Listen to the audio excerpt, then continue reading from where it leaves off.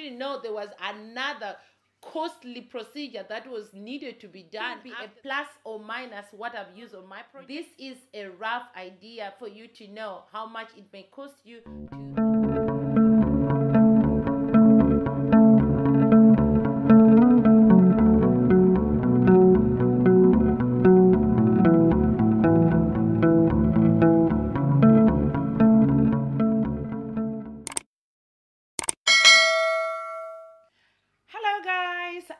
Makadini Linjani, welcome back to another video. My name is Simply Rhoda and this is my YouTube channel. Thank you so much for clicking in today's video. If it's your first time on my channel, don't forget to subscribe to my channel.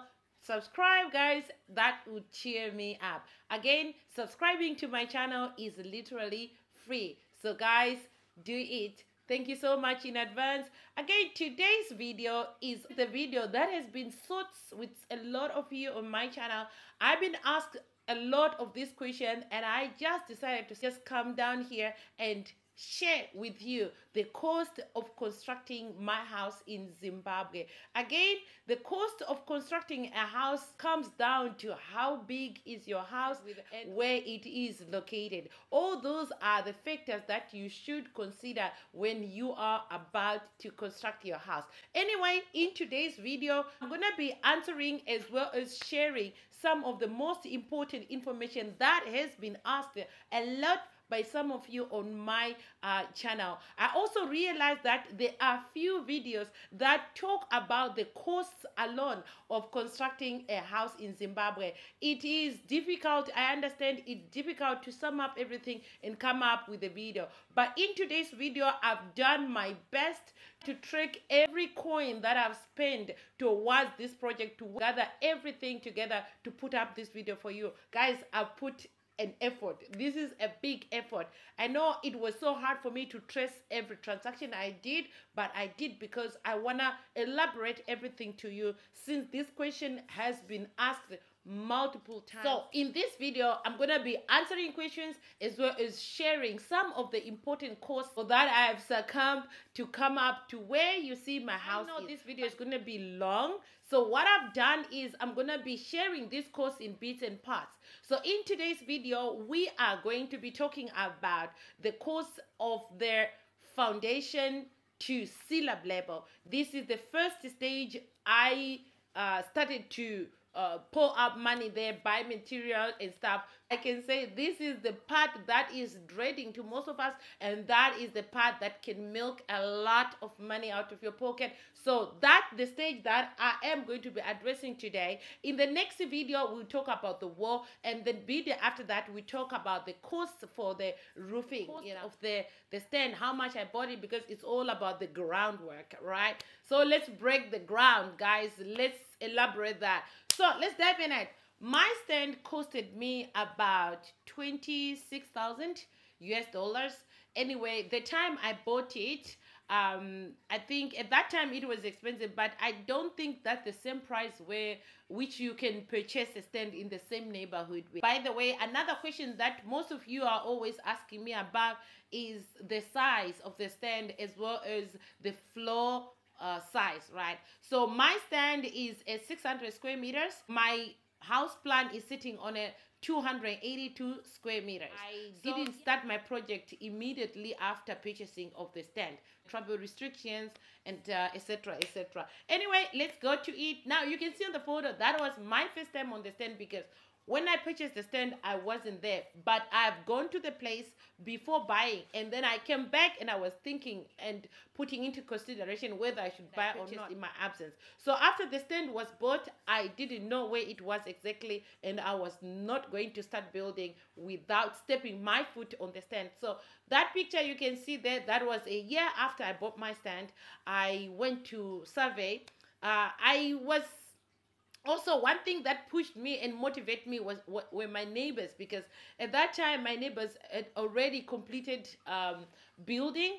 So it was just like my space was just the one left out in that area where my stand is. I was the only one left out. So which is something that kept on pushing me to start this project. Now, finally, that we had decided to break the ground, that's when we started to incur some costs. But after buying, I just did like that. I was not paying anything for the maintenance of the stand.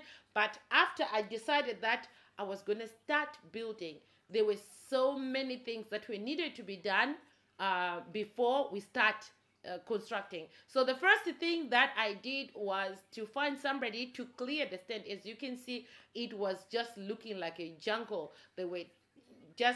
It was looking like a jungle anyway. So the place needed to be cleared. And by the way, I had to pay somebody to do this job.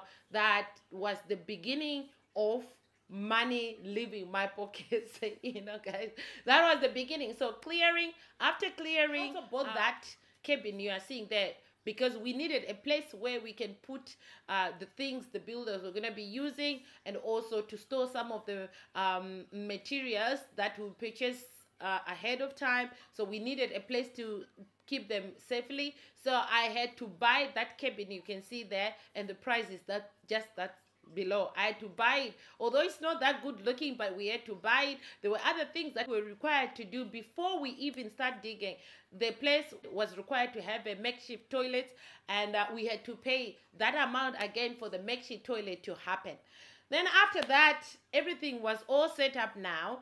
Then we went on to the stage where that I've listed on there. All these stages that were coming after that were paid for. They were not for free. They were paid for. That's when I was starting to use money each and every day. I had to pay money for certain things. So the first thing that happened was clearing, and then they had to do set out, which costed me a whooping $150.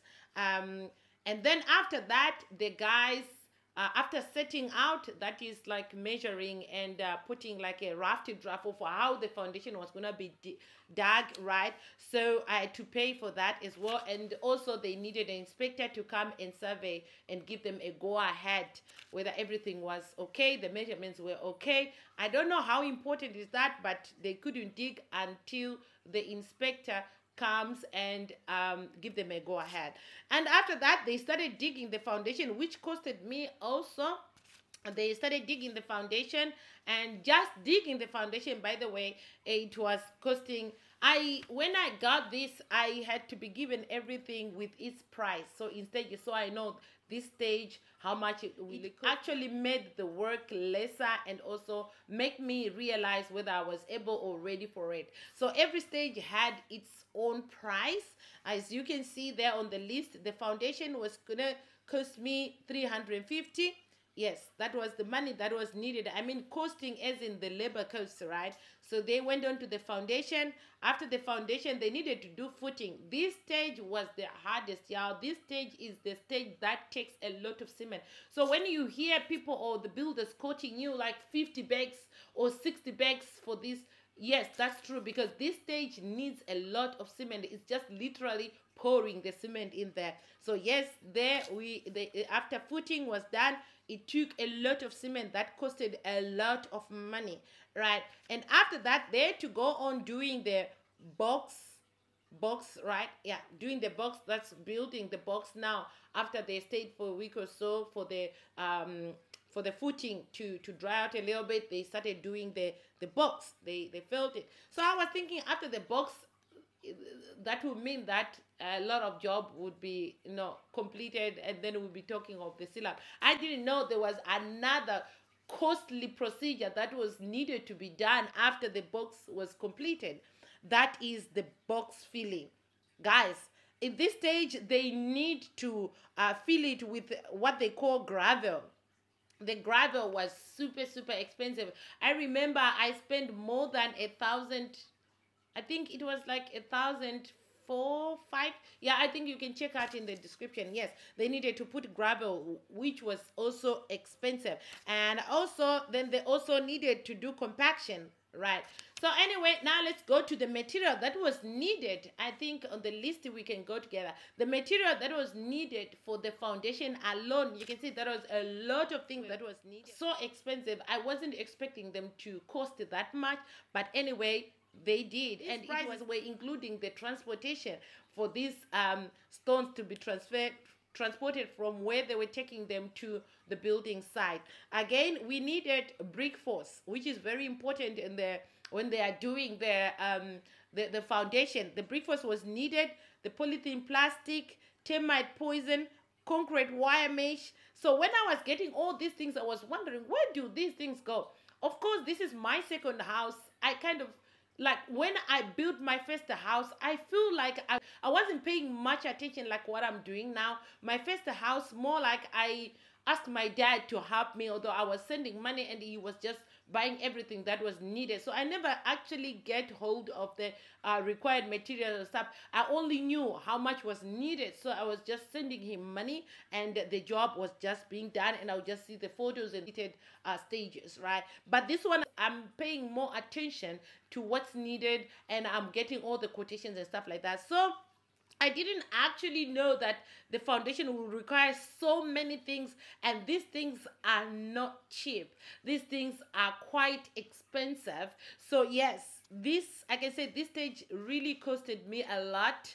It really costed me a lot. So like the backfilling and compaction. So backfilling, like I said, the gravel was expensive. Yeah, it was expensive. It costed me over 1,000. That is the price. You can see that price on the list. Yes. And then after filling that, I thought, well, that's fine. Now they can just make the slab. They just put the cement. Little did I know that they actually needed to find a plate compactor, whatever, that is used for like making the gravel actually flatten it, and also kunonzi kutsindira, I don't know how I can say it, but nyatsotsindira that humans cannot do. They actually need that plate compactor, which means we needed to hire it, which is money that was needed to pay again. And then after that, they now went on to the slab level. That is the stage you can see also a lot of cement enter or goes in that stage. That means I also had to buy a lot of cement. So you find that the slab alone took more than 100 bags. Just the foundation alone in total took more than 100 bags of cement only for that part, and a lot of buying water for this project, as well as hiring tanks, because you need tank for storage, right? Yeah, I had to hire, which is another business that people are doing. They'll buy their tanks and also hire these tanks to people who are constructing. Although it seems like it's less money, but they will charge you like $1 per day, right? And to fill up this 1,000 liters with water, it will cost you $10 for 1,000 liters.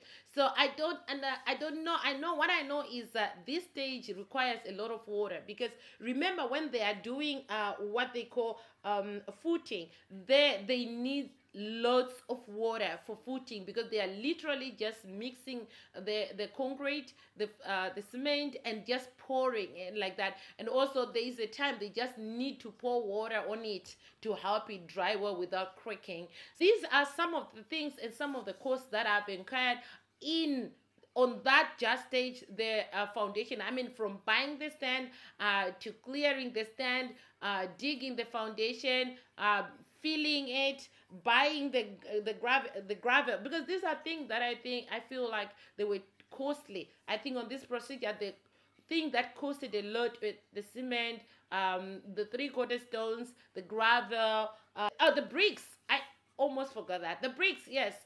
That before I started the digging and stuff like that, I made sure that I bought the bricks. So my first batch of bricks came first before they all in all, I can just say this is what it had costed me.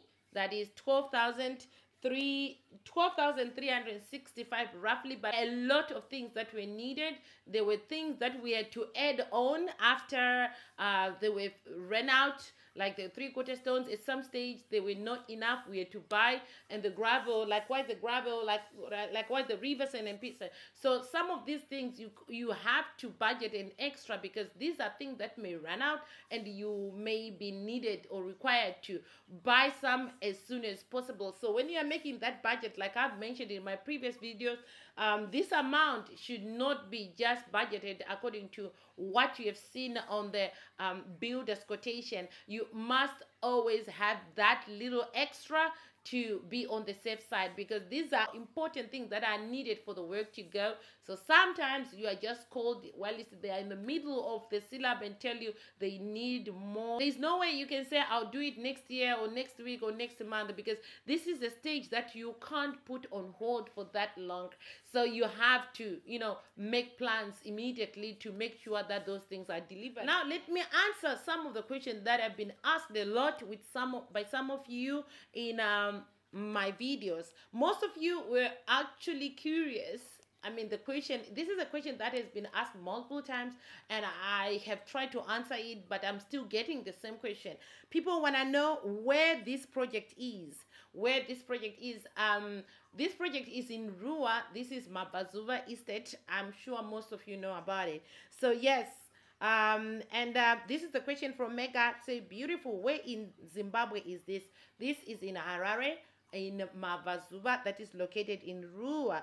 And another question I get is, yeah, lovely, which area is this? More like the same, right? It's in Rua, Harare, Rua. And where in Harare, please? Manhanzva in Rua, please. Somebody knew it. Actually, it looks like Manhanzva in Rua. Yes, you were right. That's Manhanzva in Rua. Yeah, you find that most people were curious to know where this project is. Yes, it's in Manhanzva. You're all right. And then the next one, hi Rhoda, I'm grateful for the advice. Always watch your videos from Cape Town. I'm planning to build my retirement home in Eastern Cape. So girl, I needed to hear some of the disadvantages you mentioned. Okay, that was from my previous videos. I'm sure if you haven't watched that video, you can still find it. There are disadvantages and advantages of building your own house. You can find this video and also take note of the pointers, because it can help you. I've had some testimonies under my videos of how people are being helped with some of the advice I'm sharing with you for free. Again, if you're still watching this video to this point, please, and you haven't subscribed, please hit that subscribe button and also smash that like button to support me. Yeah, thank you so much. Now let's go ahead. I also had another question that you mentioned that you have built 2 houses now. Could you please go through actual costings and full budget of your build? If it's not too much to ask, it's not too much to ask, but to be honest, I can't give that full detailed costs of how much I've spent. Like right now, I don't even remember how much I spent on my first house. Like I said, the first house was constructed like 10 years ago, and this project was literally being run by my dad on my behalf. I was not paying much attention to it. What I was doing, I was just sending money, but I'm not really accountable for about how much I've spent then on that project. But this project, this is what I'm showing you now, to the stage of the foundation, that's the foundation to slab level, right? And anything else before the foundation. This is what this video is all about. And I decided to put this video in batches. There it can be easier to understand and easier to follow than give you a full detailed amount that I've used until where I am right now. So this is the first stage of the course. So this is video number 1. We will have video number 2 in the coming weeks. I have to gather all the receipts, everything, to put everything in detail. Okay, so now let's look at another. Courageous woman, congratulations, Rhoda. You have done such a wonderful job. I'm very proud of you, girl. Thank you so much, Pam. I feel so excited to be cheered by other women there and other people out there. I feel really happy to know that you are happy for me and you are cheering me. And I need that energy that will help me to know that I'm doing the right thing and I'm on the right path. And I wish also the same to you. I hope you can share your good news on my channel soon. All right, now let's go to the next one. Hi, my dear. We are looking for good quality folding doors and aluminium windows. Who can we approach from your experience? Thank you. All right, I looked at this. I did answer you, I know, directly, but I also felt like, because that is the stage I am right now, but I also feel like the prices they are being charged in Zimbabwe are way higher than the prices I can get them in China, because in my next coming videos I'll be sourcing for some finishings for my house back home, and I feel like these things I can actually ship them from China to Zimbabwe. I'll be sharing with you guys as I go out there to window shop or to shop, as I'll be finding some of the things I'll need to have on my house. So yes, looking at this one, I don't really have somebody I recommend concerning these folding doors, but I'm sure maybe there are some videos that talk about that. But for me, there is no one I've found who is doing this at the moment. But I feel like if you don't mind, I'll be sharing my findings in China. If you are interested, you can email me and we can talk from there. Okay, now the next question I got is, thank you for the information. I'm looking for a builder in Harare. Okay, I have linked the builders' contacts as well as the people I've worked with so far. I've linked their contacts in my description box. So if you are looking for such service, you can go in my description box. Don't hesitate to add them, call them. You can work with them so well. And also, don't forget again to take note of the pointers I've said when you are choosing somebody to work with. See their work, be there. For me, there is a testimony. This is my house that these people have done. This is my house. The builders have built this, and I'm so excited. Everybody who's coming to my stand, to my place, you know, everybody who's coming there is commenting on how the house has come out so nice, how the roofing is looking amazing. So this is all good news, and I can safely recommend you to the people I've worked with, to the builders I've worked with, to the carpenter I've worked with. I can safely and happily encourage you to contact them so that they can also do amazing work for your project back home. All right, I think so far this is the stage, and these are the questions I hope you've been answered, and this is the stage that I have addressed. And in the coming video, we'll be talking about the wall that is now the superstructure. We'll be talking about the materials that I've used for that, the cost of labor and stuff. So you can refer again to the list that I put of how much I've used. You can see I've put there the labor costs, the material costs, and the rough amount of the money. Some of the amounts you cannot see them in the things that I've like detailed, but that is the money I use roughly. Like I said, some of the funds I've been using them to buy extra things that were needed, that we had run short of, so, and including the food and other miscellaneous things. So overall, that is the amount that I've used for my project. And again, I want to reiterate on the fact that the cost of the project is determined by the structure that you are going to be built. How big is your house, where it is, its location, right? And the kind or type of material that you are going to use for that.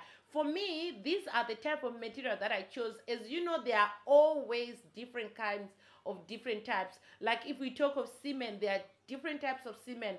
So according to the cement that I've used, in this case, I've used Super Safe. Also depends on the size of your floor plan. That is my plan, so it also depends with that. So having the rough idea, I think this amount that I'm showing you is just gives you a rough idea of how much you can think of, how much you can save before you start yours. It can be a plus or minus what I've used on my project. It may be more than what I've used on my project. So this is a rough idea for you to know how much it may cost you to buy or to start building, right? So this figure you are seeing is minus the price of my stand.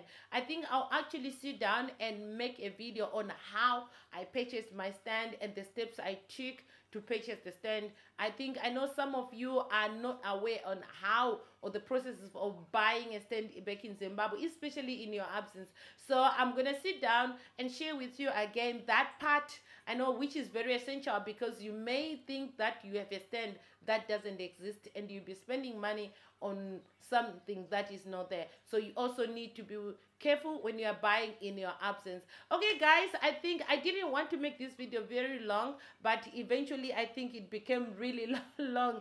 Anyway, we can continue again on another video. Thank you so much. And if you still have other questions you need to know or you may want to know, please don't hesitate to put them in the comment section.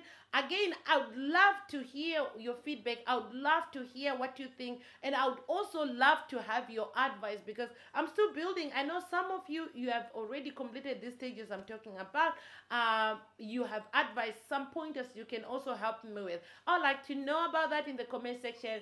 Don't hesitate to hit my comment section, write everything you can think will be helpful for me, because now I'm looking at finishings, and yeah, that is another stage that is hectic, you know. But anyway, I think this one I can take my time and I'll keep you in the know. Again, see you in the next video where we'll be talking about the war. So for today, it's goodbye for now. See you in the next video. Thank you so much for subscribing and liking the video and watching the video until this right end. Goodbye.